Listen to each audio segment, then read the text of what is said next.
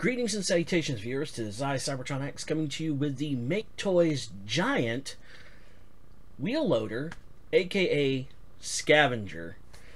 This is one of the third-party transformers that creates Giant, which is the one of the third-party Devastators.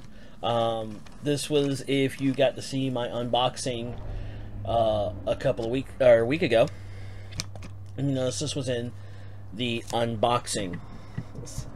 Let's lower the camera down just a little bit so we can get a better shot of this guy.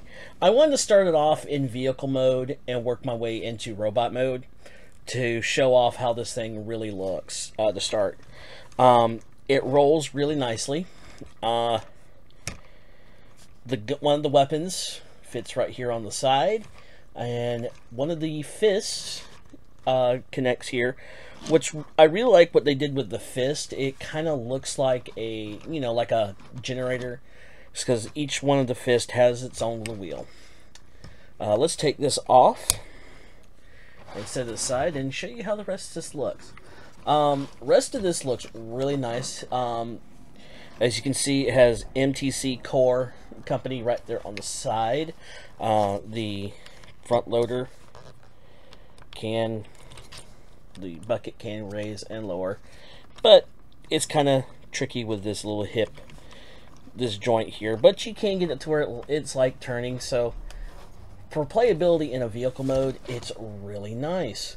You do have this hole here at the end, but we all know what that's for, because this guy becomes the leg. And what I plan on doing is starting from the legs up, and the final review will be all of them combined. But I just wanted to show you this real quick. The vehicle mode is rather nice. So let's go ahead and I'm not going to do this on camera, but I'm going to show you what the robot mode looks like. And here he is in his robot mode. Really decent robot mode. I like how everything folds out. Reason I didn't want to do the transformation on camera is it is a rather lengthy transformation, and I want to try to keep these videos for this as short as possible so everybody can enjoy it. I really like how this is in like the G2 colors, like I said, and it looks really nice. One of the things I like is that the wheels rotate around for transformation, so that's pretty cool. The head is on a ball joint.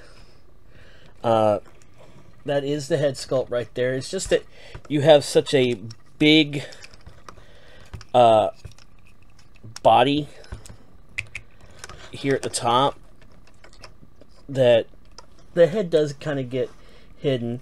I wish that the colors were a little bit better on the head. If you can see here, he does have these dark blue eyes, so it's really just black. I wish there was like a different head for this. Articulation, you have the arms on a ball joint and a universal mushroom joint here, and a elbow. No wrist swivel. There is a hip move, but with all this kibble here on the back, because the whole back of the front end, the wheel loader, folds up to this. So it's kind of hard to get that. Legs are on a ball joint here, and then a mushroom clip here, and a normal knee bend, and you do have a hip pivot or an ankle pivot, so you can get some pretty decent stances with this guy. So that is kind of cool. Construction wise, the plastic on this thing is really nice, but there are some places where you feel like if you force it too much, it's gonna break. To show you size comparison, I have Firefly here from the new Combiner Wars, and really fits in the scale with this guy. I really do like that. So, and one of the main reasons I wanted to do the reviews of these guys now is that with the Toy Fair releasing the new Devastator, I just wanted to show this one off. I really like this. It's a really awesome figure. And as the set, as you'll see at the end of the review, it's a really nice Devastator. So this has been Cybertron X, and this has been the review of MakeToys Giant Wheel Loader, aka Scrapper. Later.